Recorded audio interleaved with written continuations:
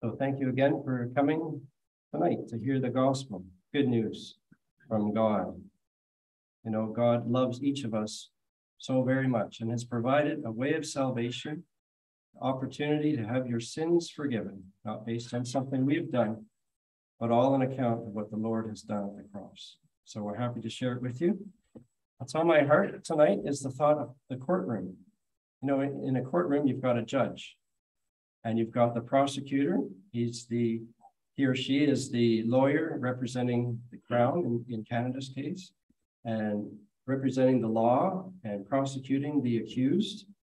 You've got the defense lawyer who is putting up a defense, the best defense that the accused can have. And then you have the accused themselves. So I'd like to look at two court cases in the Bible, our court case before God, the Lord's court case, and then we'll also look at the Lord's teaching on a court case as well. So turn with me, please, to John chapter 3.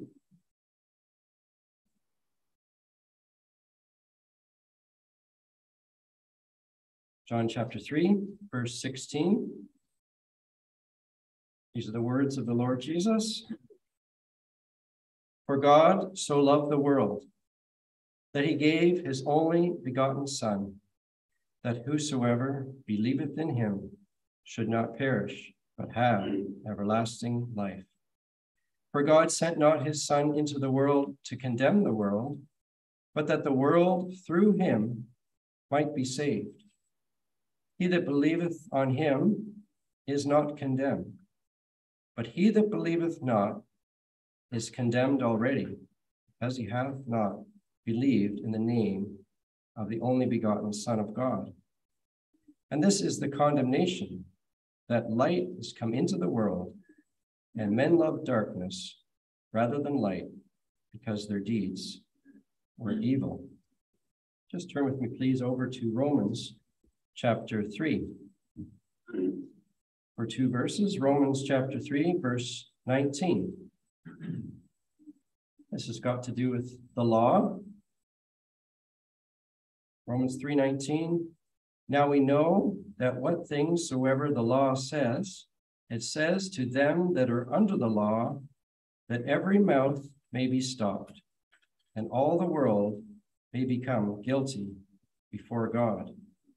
Therefore, by the deeds of the law shall no flesh be justified in his sight, for by the law is the knowledge of sin. And just turn with me, please, back to Luke chapter 23.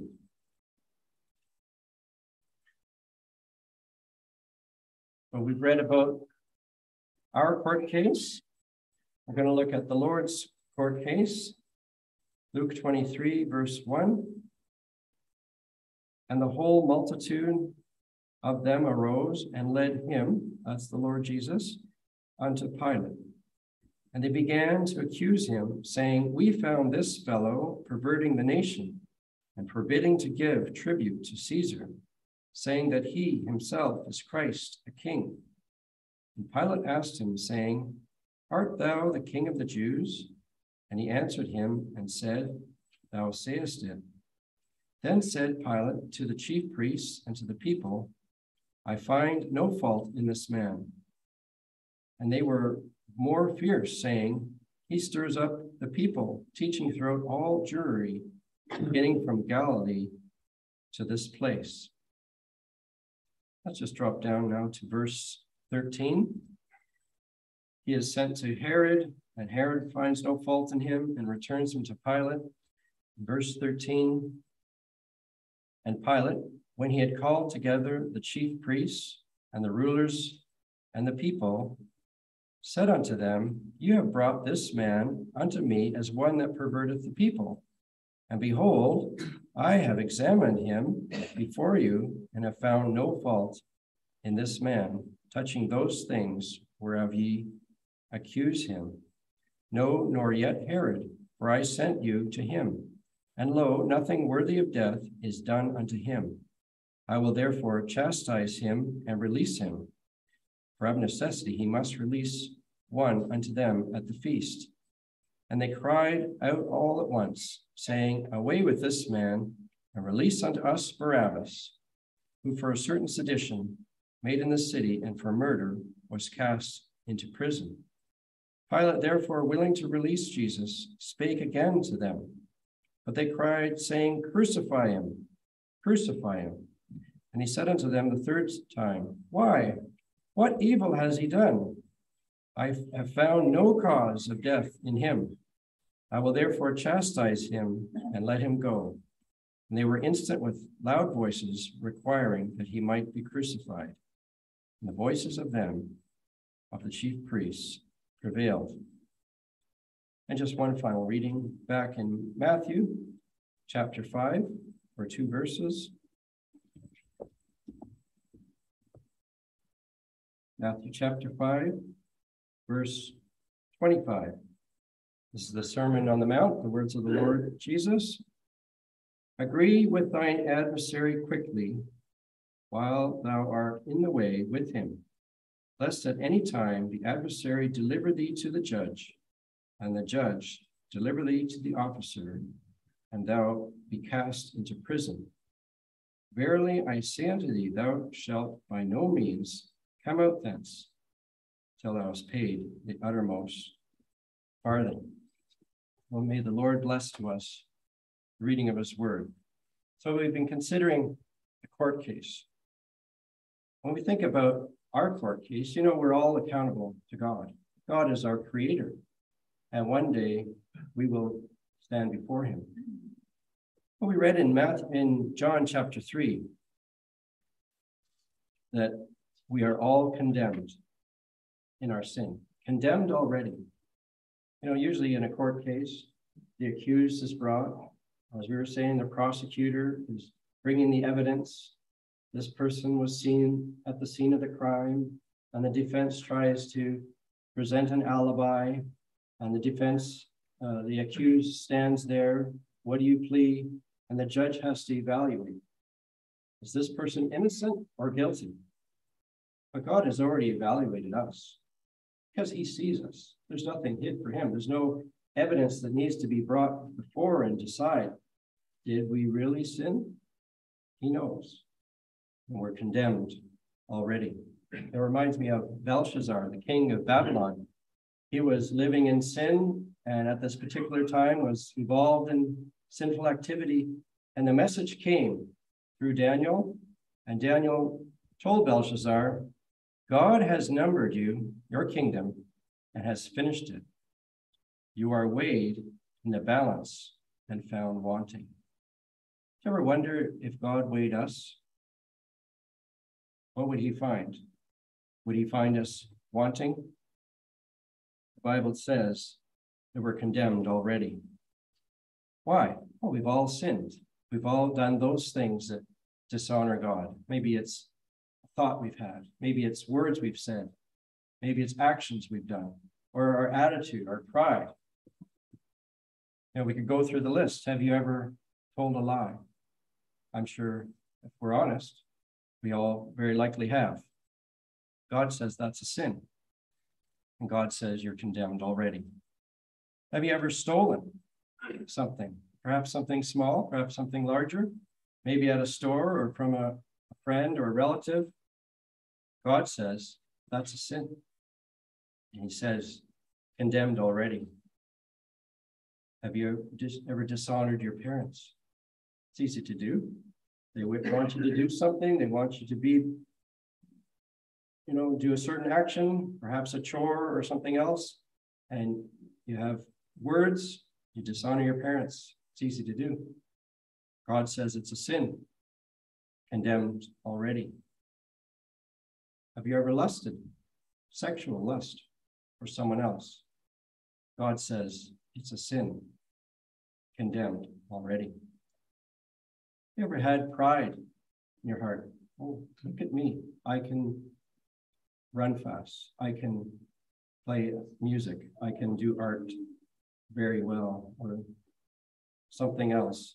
And you lift up yourself in pride. Maybe you're the top of the class and with marks. God says pride is sin, condemned already. If we're all honest, we look into ourselves, review our past, We have to find there are things that we're ashamed of, things we've said, things we've done. God says they're sins, condemned already. We have to agree with God, condemned already. What about good works? Say, well, I'll try to keep the law. I'll try to, be a good citizen and do right to my neighbor. Nothing wrong with that. But that doesn't undo our sin. It's like the bank robber goes to the bank on Monday and robs the bank. And then on Tuesday, he gives blood at the blood bank. Does that make his good deed? Does that undo his bad deed? No. He still has done the crime and needs to do the time. There was a man in Colorado, Mr. Sheeman, and he was caught speeding. And he wanted to fight the ticket, so he went to the court trying to fight the ticket. And he was found guilty of speeding. And he was going to have demerit points applied to his license. So trying to plead with the judge, he said, can I give to charity and it would absolve me of these demerit points? No, you can give to charity, nothing wrong with that, but you're still going to have those demerit points on your license. Condemned already. We read there in Romans about the law. You can try to fulfill the law, and the law is a good list of things that God expects, but we have to admit that we've failed at fulfilling the law. In fact, the law isn't so much a list to do in order to get to heaven, because we can't. It's a mirror to show us that we've failed to meet that list. And the Bible says that every mouth will be stopped. Think about that. There will be no one standing before God with excuses and trying to negotiate. Say, well, God, my upbringing, and it was because of those circumstances. Or I was just amongst my friends and I just went along with whatever sin it was. No one will be there with an excuse. It says every mouth will be stopped. And it says all the world will become guilty before God. So there's no one excluded. And so it's not of works. We can't earn our way to heaven. So we're in desperate situation. We've all sinned. We're condemned already. There's no good works that can undo our sin. And there's coming a time for the sentencing. We read in Hebrews, it's appointed unto man once to die. After this, the judgment. Are you ready? Are you ready? It'll be a fair judgment. God is absolutely just. He will be righteous in his rulings. There was a man who had purchased a transponder. It's a little device you put in your car and it allows you to go on toll roads, and you pay a monthly service so that you can go on the toll roads. And he set it up and it was working fine. And then he started to get these bills because he was commuting daily on these toll roads. He started to get these bills of that he had been going on the toll roads and hadn't been paying. I thought, well, that's not right. I paid for this transponder and I pay a monthly fee for it, but the device had stopped working. And so there's a scenario of injustice where he's already paid for it and he was getting extra bills. God is not like that. He will be absolutely fair and just with his sentencing. And we read in Revelation 20 about that great white throne, when the dead, small and great, will stand before God. And the books will be opened, and the dead will be judged from the books according to their works. It's not a judgment to see, will I go to heaven? No, that judgment's been made, condemned already. It'll be a judgment to the severity of punishment. Those that have done smaller sins, smaller punishment. Those that have done greater sins, greater punishment. But nevertheless, it's an eternal punishment. And we lovingly warn you of it. And so this is our problem. We're condemned already in our sin. That's our court case. But let's look at the Lord's court case. There, the Lord Jesus, we read in John chapter 3, he didn't come to condemn the world, but that the world through him might be saved. Why didn't he come to condemn? Because we're condemned already. He didn't need to fulfill that duty because we're already condemned. The law already condemned us. But he came to save. He is the loving Savior who came to save. We read that famous verse, for God so loved the world that he gave his only begotten Son, that whosoever believes in him should not perish, but have everlasting life. I was reading recently of a spacecraft called the New Horizons. It was released in 2006, and it took 9 years to get to Pluto. And on July 14th, 2015, it flew by Pluto, taking thousands of photographs. Up until then, we could see Pluto from a telescope, just a blurry dot, maybe this size. And then there's the Hubble telescope, which is a telescope in space, was able to see a little better, but again, not very, very clear. So this was an interesting spacecraft. The first time we're going to get flyby photographs of what does Pluto look like. And you can look at it online. It's a relatively small planet. It's dark, mostly dark, but it has a big white patch. And they think it's an icy spot on it. But what's interesting is that ice patch is in the shape of a heart. Isn't that special? There at the extremity of our solar system, when God looks on our solar system and on Earth, he sees Pluto, and there is that heart. It just reminds me of God's love for us. You know, God loves us so much. And each of you is so very precious. We're each made in his image. He doesn't want any to perish. He wants us all to be saved. But we're condemned already. And so the Father sent the Son to be the Savior of the world. He didn't come into the world to condemn the world, but that the world through him might be saved. Oh, he's such a loving Savior. He wants to save you. He wants to forgive you of your sin. And so we read of his judgment. Pilate declares, I find in him no fault at all. Pilate was a seasoned judge. He had seen criminals brought before him, thieves, murderers, those caught in insurrection against Rome. He knew the pattern. They would come, they would argue, it wasn't me, I'm innocent. But it's not so with the Lord Jesus. He comes, and the Jewish leaders are accusing him. He's causing problems. He's stirring up the people. He's forbid to give tribute to Rome. The Lord Jesus, who didn't say that, is silent. And Pilate marvels. You're silent in front of your accusers. And Pilate recognizes this man is innocent. You know, why is it important that he's innocent?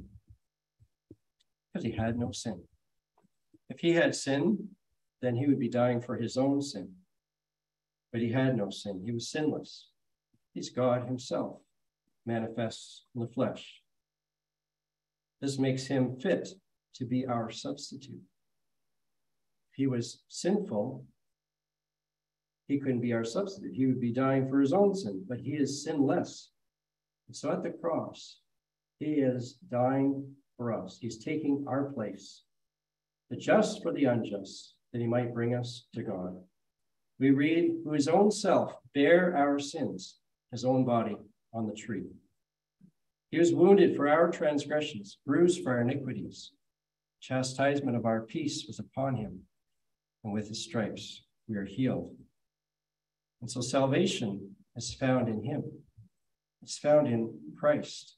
It's not found in joining a church, giving of money, or in doing any such good deed, though nothing wrong with doing good deeds. That's not salvation. Salvation is found in Christ, his work on the cross on our behalf. We read the wages of sin is death. That's the consequence. That's what we deserve. The wages of sin is death. He took our death, the cross. He died for us. Because he paid the price, we can be forgiven. I was thinking of this passage we read in Matthew. The Lord is teaching. There's judgment coming. There's an adversary.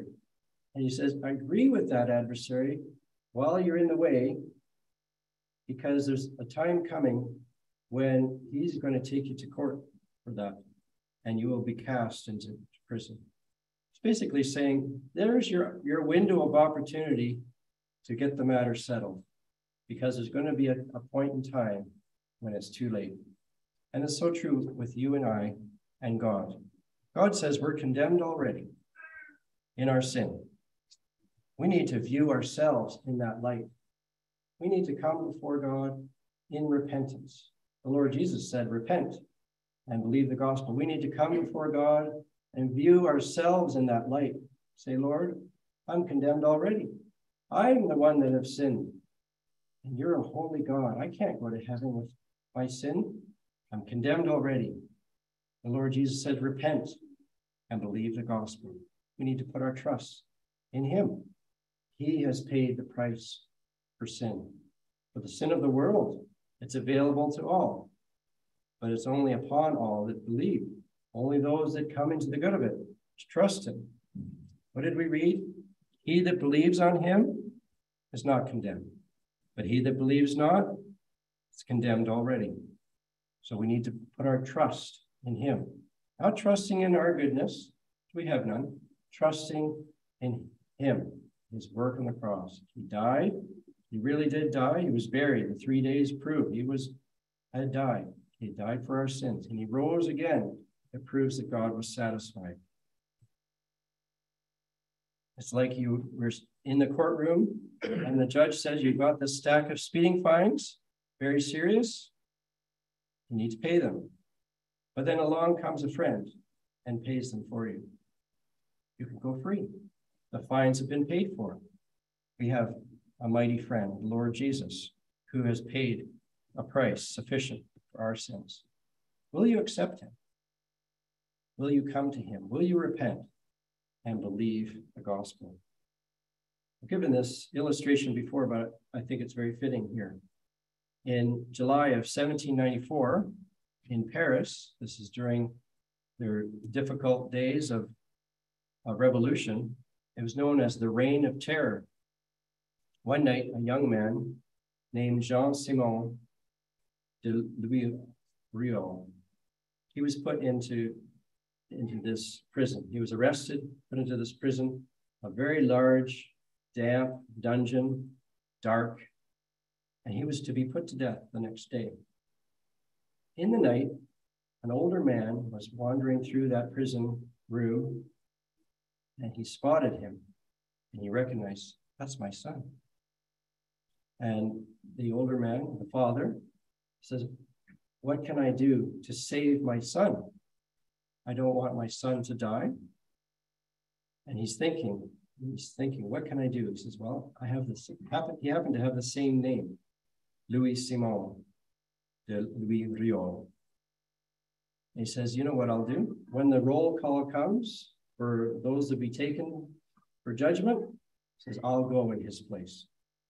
And so he was praying that the son wouldn't wake up and that he would be able to go in his place. The next morning, that's exactly what happened. The door opens, the guard calls out, Jean-Simon de Louis-Riol. The father stands up and he goes. And he comes to the desk. The man says, are you Jean-Simon? Age 37? He says, well, my name is Jean-Simon, but I'm 73. And the guard said, oh, silly mistake. And he corrected it. 37, made it a 73. And he scratches the name off, because here's another one who's going to be put to death. And he was. Jean-Simon was led out. And at the time, they were using guillotine, so he was killed. Later that morning, the son wakens up. And he's wondering, when will I be called? And he talks to the fellow prisoner, and the man says, well, your name was called, and an older man stood up and went. And Jean-Simon said, but that's me. And he recognized it must have been my dad who went for me. He took my place. He died for me. And shortly thereafter, the reign of terror ended and the prisoners were set free. So he was set free because his father died for him, took his place. Jean-Simon, the son, lived. You know, the Lord Jesus has died for us. He has taken our place. He has taken our judgment at the cross. The wages of sin is death. He took our death. He bore our sin so that we could be set free. We come in him, to him in faith, repentance, and in faith we trust what he has done. Lord, you've died for me. I take it in. I believe it. He that believes on the Son has everlasting life. Will you take it in tonight? Why not come tonight while there's yet time?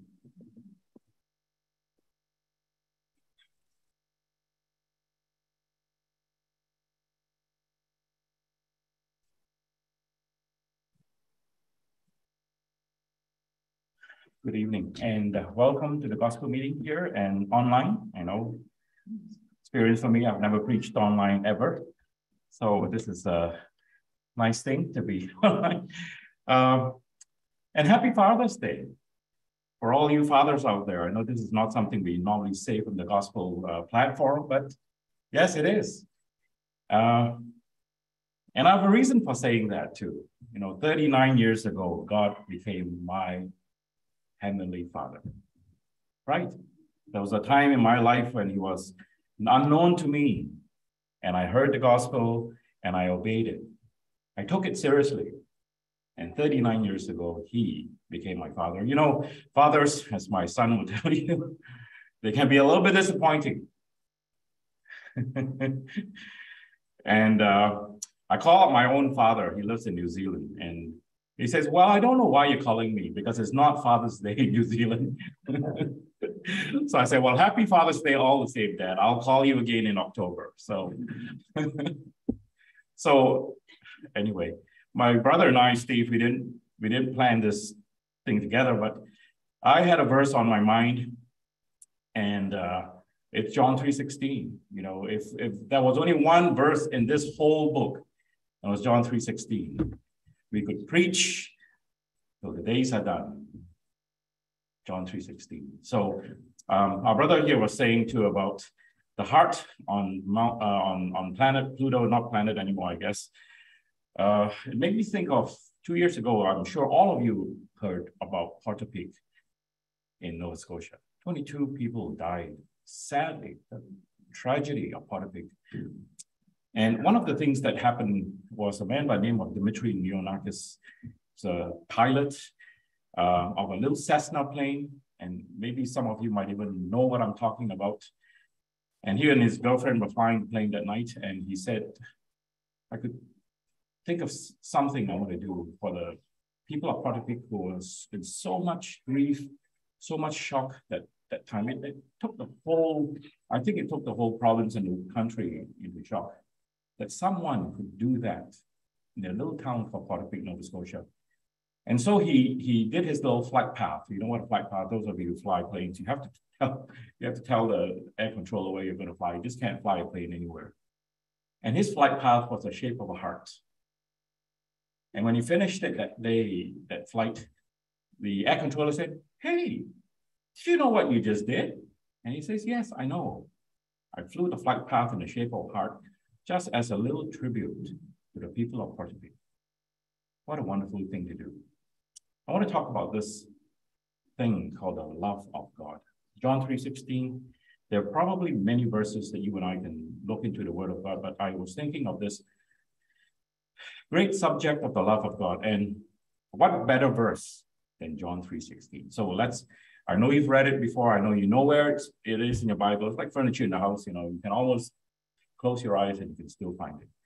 John 3:16 is one of those verses, right? So if you have a Bible, open it, please. You know, it's the word of God that will save you. It's not my words. It's not what our brother said that will save you. It is the word of God, right? And you need to read the word of God. In the King James Version, which I'll be reading from, 25 words in John 3:16. We'll read it together. For God so loved the world that he gave his only begotten Son, that whosoever believeth in him should not perish, but have everlasting life. 25 words in John 3:16, 12 about God and 12 about me. We sing that in Sunday school. And 12 about God, 12 about me, and Son in the center, John 3:16. So that's a simple chapter. There's just 4 things I want to talk about tonight. I want to talk about the consciousness or the comfort of God's love. I want to speak of the cost of God's love from John 3:16. I want to speak of the call of God's love. And I want to speak of the certainty of God's love. Just 4 things, very simple. I hope it's even the youngest of us can hopefully understand what I'm trying to say. You know, I'm the visitor in this town. And like most visitors, we go to all the visitors' sites. And one of the places I was walking past yet again was the National War Memorial in downtown. I've been there more than once, and I actually was looking for a special plaque there. And of course, this is the plaque of Nathan Cirillo. And it's hard to believe. There's a woman called Carol Off, and for those of you who bother listening to CBC, Carol Off retired in February 2021, and this year, February 2022. And you know, the kind of work that I do, I'm a parent physician, and when I'm done work, sit in my car, switch it on, turn on the radio, CBC comes on, and if it's past 6 o'clock, after the news 6:30, it's always Carol Off. And she was retiring, and they were all celebrating Carol Off and saying, you know, Carol, you've done so many interviews, 16 years of, you know, speaking to people. What was the most, isn't that interesting? What was the most memorable interview that you've done that you will always remember? And she said, there was a time when I spoke to this woman by the name of Barbara Winters. She was the Ottawa lawyer. That was the first person that came to Nathan Cirillo's when he was shot on October 22nd, 2014. And she looked at him and she knew that death was not far away. And what did Barbara Winters say to Nathan Cirillo that moment as she was holding on to him, and she knew that death was not that far away? What do you think she said to her? Some of you might even remember her words. On that sad moment, she said to him, I told him that he was loved.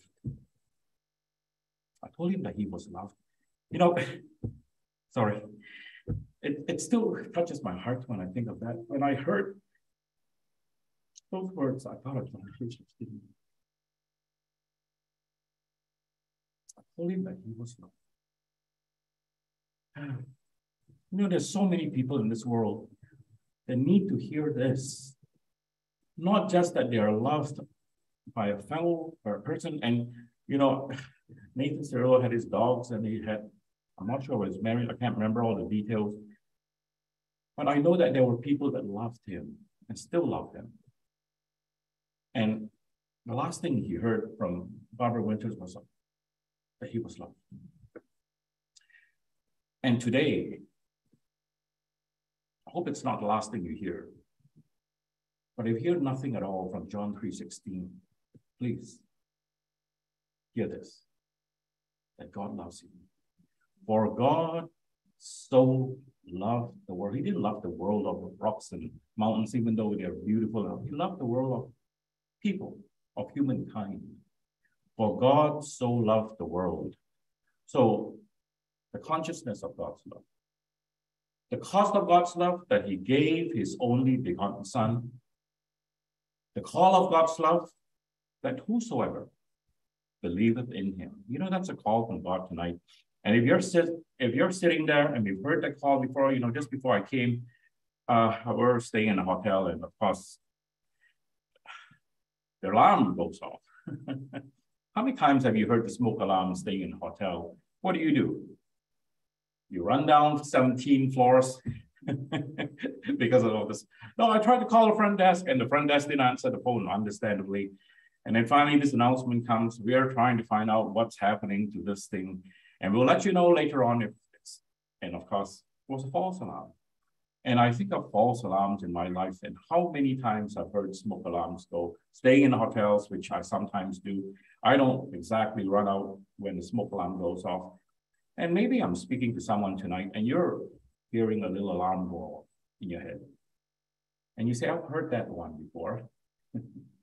And for a minute, you say, I'm going to do something about it. Yeah, I might have to pack up a few things and don't take the elevator because that's not a good idea. I'll run downstairs.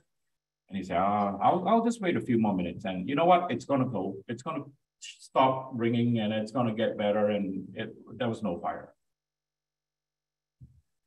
That happens to so many of us. I remember before God saved me, that was my little thing too. I've heard this one before. You know, it'll just cause a little bit of a anxiety attack in my heart and then it'll go. I'll just wait long enough, it'll go. And we don't get saved. You know, one of these days, it will be the real thing. It will be the real thing. And there are people who are going to be caught because they thought it was just another false alarm. So God is calling that whosoever believeth in him, and the certainty of God's love is that whosoever believeth in him should not perish but have everlasting life. So 4 very simple thoughts there. For God so loved the world. You know, God's love, I say it's not like my love for people I love. And I hate to say this, but you know, sometimes we love because we are loved. We are loved. It's hard to love someone that, number one, you don't know. It's hard to love someone that doesn't love you. It's even harder to love someone that hates you. You think about it. Just put yourself in that moment, that position. And when you think about that, then you'll be so amazed with this love that God has for you and I. God knows you better than you know yourself. He knows me better than I know myself. So that little thing about it's hard to love someone you don't know, but it doesn't apply to God because God knows everybody in this room. And he knows you better than you know yourself. He knows you better than your mom or your dad knows you. You know, people say, I know him better than he knows me. Hey, God knows you. And yet God still loves you. Amazing. It's hard to love someone who doesn't love you back. Think about it. Yeah. I mean, you know, the people we relate to in this world that we say, I love you, or we love them, it's because they mean something to us and they love us back. So, and if they, you know, you just don't walk on the street and tell someone I love you, they'll think you're really weird. So yeah, you don't do that, do you? And yet God loves you. There are people. For 18 years in my life, I didn't love God. I didn't know who God was. I thought I knew who he was, but I really didn't. And yet, God loves me. You know, not only did I not love God, oh, I hated God. And if you are one of those people tonight, and you think you can stand on the fence on this great subject of loving God, and you say, and you're not saved, there's never been in your life a time in your life when God saved you, you really don't love God. The Bible says we were God's enemies. Wow, that's pretty strong. And yet, these people that hate God, you think of all these men and perhaps women who've gone on places like this, and they've spoken out against God in the strongest way, in the horriblest way, in the most demeaning way, wicked ways. You know what? I can still tell them with a straight face from the word of God that God loves them, even though they hate God. And that is the love of God. That is if you've never, there's a picture of a young woman that I think a lot of us will remember, she was just a little girl.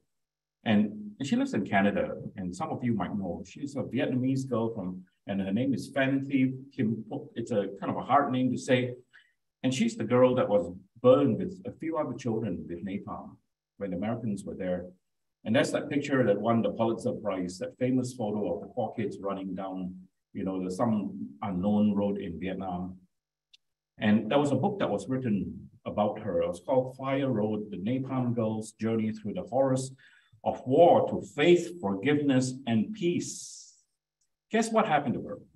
Guess what happened to her? This girl she was over 90%, full thickness burn. No wonder she didn't feel any pain. All her nerves were seared by napalm. And here she was running down, some unknown street in Vietnam. And, she lives in Canada today. I haven't really read everything, but I know that she lives in Canada. And her ministry is the ministry of forgiveness. And she said, I think this is what she said. She was sitting and she was listening to this man preach on the love of God. And I think it was John 3:16. And she said to herself, she says, imagine, I never knew that there was anyone who would love me. And she was so disfigured. She had all those scars that she carried. And she really thought that she was unlovable and there was no one that loved her. And in that gospel message, she heard that God loved her. Isn't that wonderful? And when she found out that God loved her, she started to listen to the message of the gospel. And so God saved her. So tonight, my friends, God loves you. You can take this message to any part in this world. I was saved in Malaysia. I'm speaking to our brother Blaze that I went to find out where he comes from. Benin, found out where it is on the map. There's some people who don't even know where Malaysia is, but that's fine. Wherever you are in this world, I can take you a message of John 3:16, that God loves you. So the consciousness of God's love, it is, as the theologians would tell us, agape love. Unconditional. God doesn't need you to love him back to love you. God doesn't need all these strings that sometimes come with love. I will love you, but if you do this or if you love me back, none of this applies to God's love. God will love you 24/7. God will love you at any time because God is God and he is love.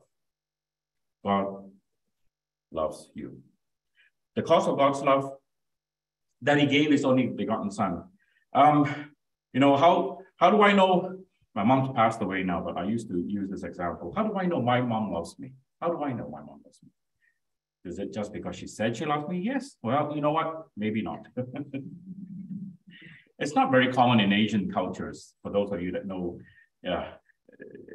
maybe in the Western culture, the expression of love is something obvious, but it's not said much in Asian culture. I really have to scratch my head real hard to think how many times mom actually said that she loved me. But I wouldn't doubt one moment that mom loves me or loved me. And why would I say that? How do I know that even though she never said, Kenny, I love you, she did in the end, she did. But how did I know my mom loved me? Just from the things that she did was the proof of her love for me, right? Love is something that is more than just saying it. It's doing it, right? So how do I know that God loves me? How do you know that God loves you? What is the proof of God's love? In John 3:16, for God so loved the world that he gave his only begotten son. Yeah, that is the cost.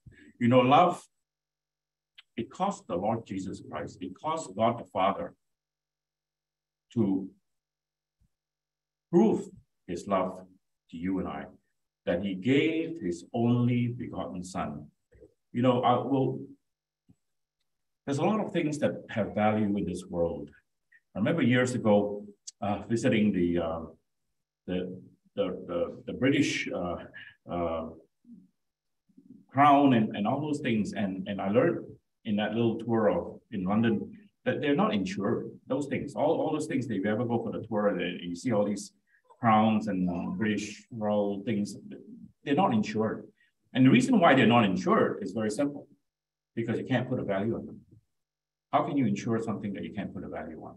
So once again, I thought, wow, you know, there are a lot of things that you may not be able to put a value on it, but hey, I'm sure you put the right price on it, you can buy the British pound.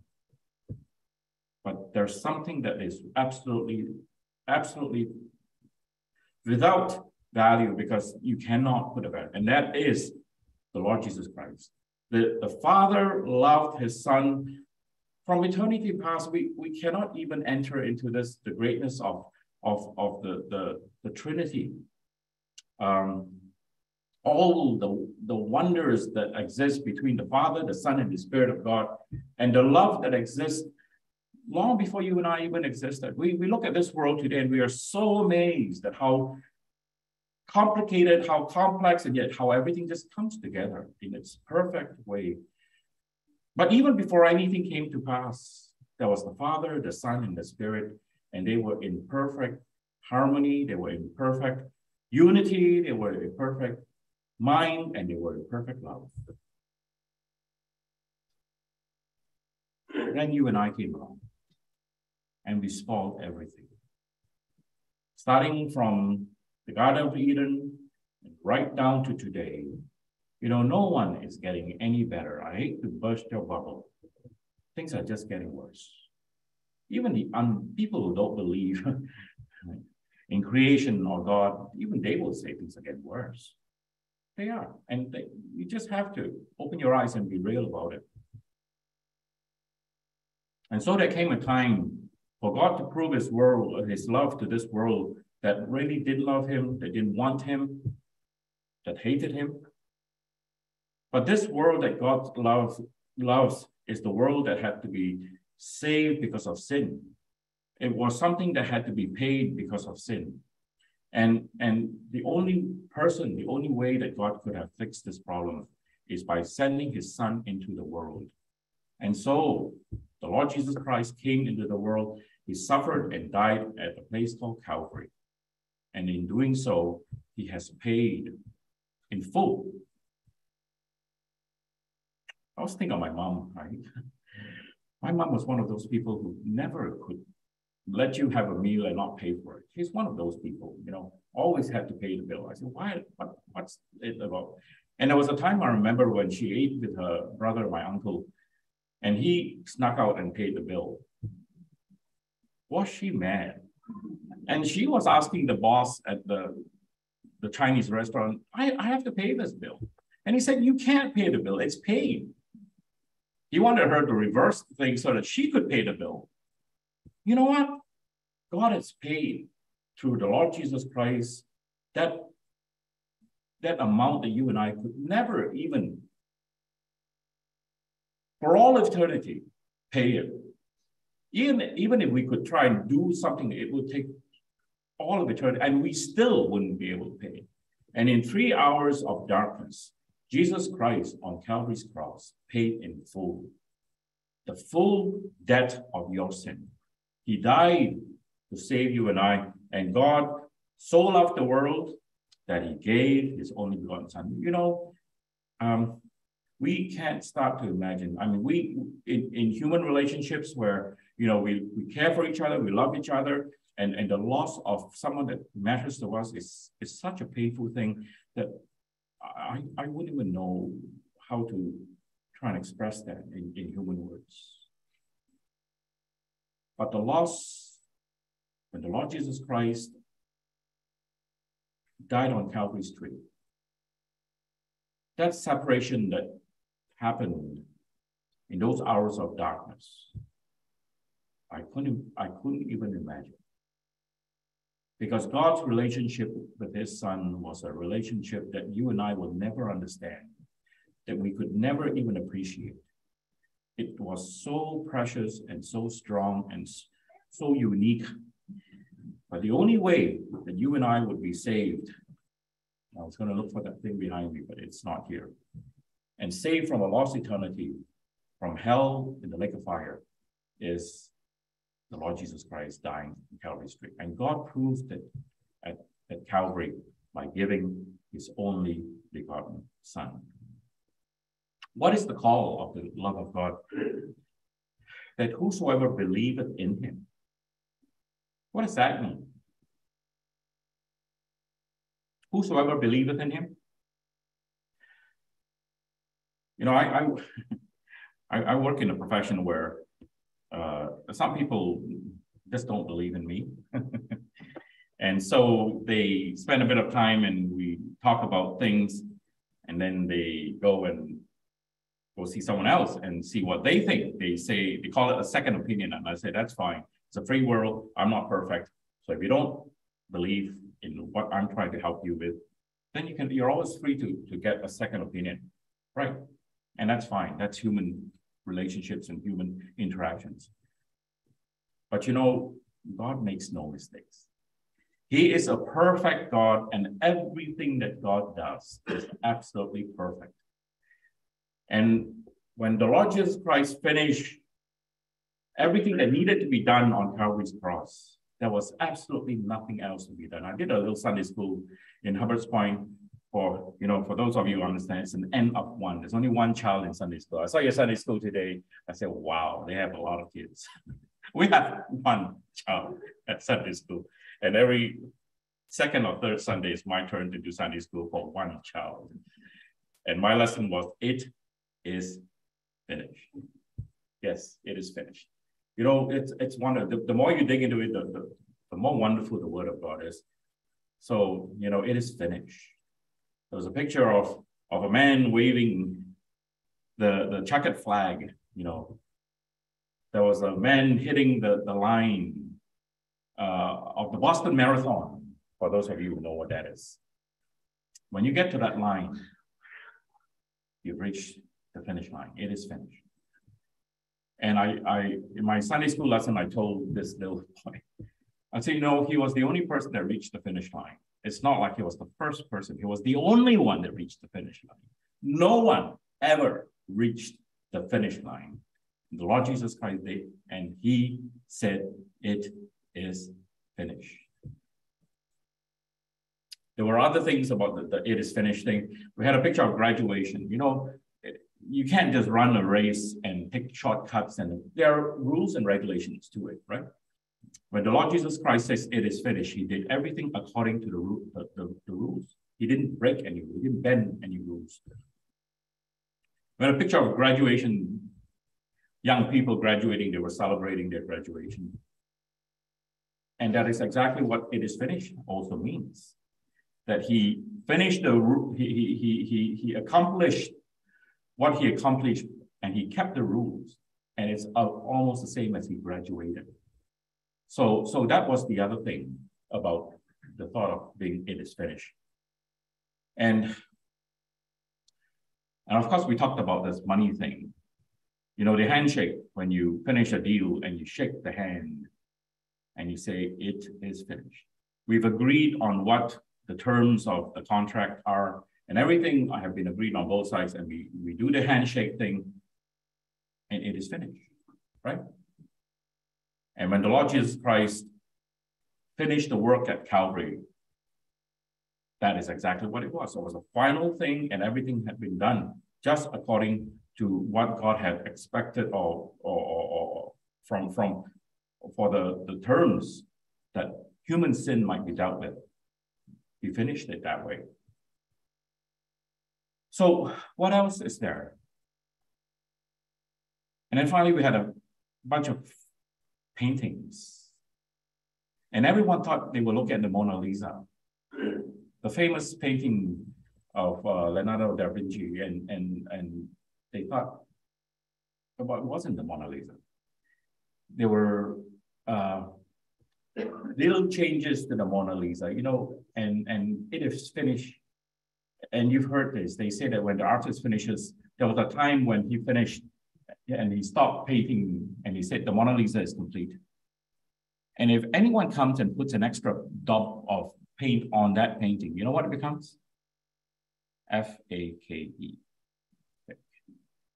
You cannot change a finished painting without making it fake. And there are people today who think, you know what, I like this thing that Jesus Christ has done on Calvary's cross, but I like to put a little bit more paint on it, please. I like to make it look a little bit this and a little bit that. I'll put a little bit of my idea into it. And you know what it becomes? An FAKE, a fake. When the Lord Jesus Christ says, it is finished, it is finished. And all God expects you and I to do to come into the good of that work on Calvary's cross is the call of the love of God, that whosoever believeth in him. You just take it as it is. It's a gift, right? It's a gift. You just trust the Lord Jesus, believe in him. You don't need to do anything more. You cannot do anything more. And please don't do anything more, or else it just becomes a faith. The certainty of it, that whosoever believeth in him should not perish, but have everlasting life. Wouldn't that be wonderful if someone tonight, whether online, whether sitting in this room, and you hear the message of God's love, have you never heard this truth, that God loves you? Have you never heard of what it cost him, that he gave his only begotten son? Have you never heard of what he's asking you to do because to come to the blessing of it? That is simply in trusting or believing in him. 100% guaranteed, should not perish but have everlasting life. You know, there is never going to be a time when, as it were, that painting or that race is, all those things that we were talking about, it is finished. When God will say, oh, you know what, it wasn't finished. I should have done this, never.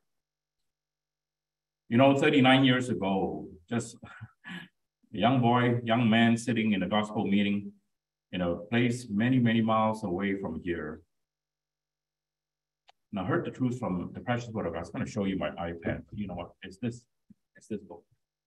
That's what saved me, the word of God. And tonight, John 3:16, not my words, not my thoughts on those words, but John 3:16. For God so loved the world that he gave his only begotten son, that whosoever believeth in him should not perish, but have everlasting life. You know that song, John, that we were talking about? Whosoever surely means me. Surely means me, surely means me. That whosoever surely means me. Surely means even me. Shall we pray? Our Father, we thank you again tonight for the wonderful truth of John 3:16.